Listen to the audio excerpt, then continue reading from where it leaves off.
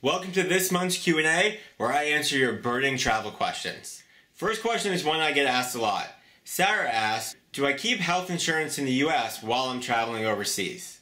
Yes, I used to not, but now that I'm home more often, usually about half the year, I try to keep health insurance in the States. It's just better to have it, especially if I know I'm going to be home. Eric asks, if you only have 2 days in Paris, what would you do? Well, Eric, that's a great question because I'm in Paris right now and I only have 2 days. When I only have a short period of time, all I want to do is eat and drink. So for the last 2 days, I've been gorging on French cheese and bread and crepes and copious amounts of wine while I visit friends. And I keep it pretty relaxing when I'm here for just a short period of time. Christina asks, with so many travel blogs out there, is it even worthwhile starting your own?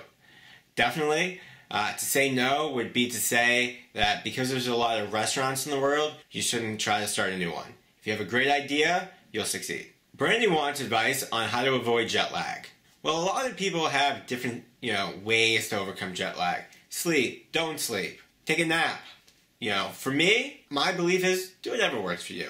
What works for me is I take night flights, I land in the morning, I stay up all day, I take a short nap before dinner, and then I'm good to go for the rest of the day. But for you, it might be different. Hope asks another question I get a lot. Is there a certain month to book cheap airfare? There is no one particular month that's cheaper than the other. It is cheaper to book airfare during the off-season. Jennifer wants to know, what are the must-see things to do in Lisbon? Well, as you know, I love Lisbon. I've been there twice. It's one of my favorite cities in the world. And really, if I had to pick one thing you have to do, it would definitely be go eat at Santa Rita restaurant. It's located in the historic downtown area. Amazing seafood. Love that restaurant. And I love that town. So have a blast.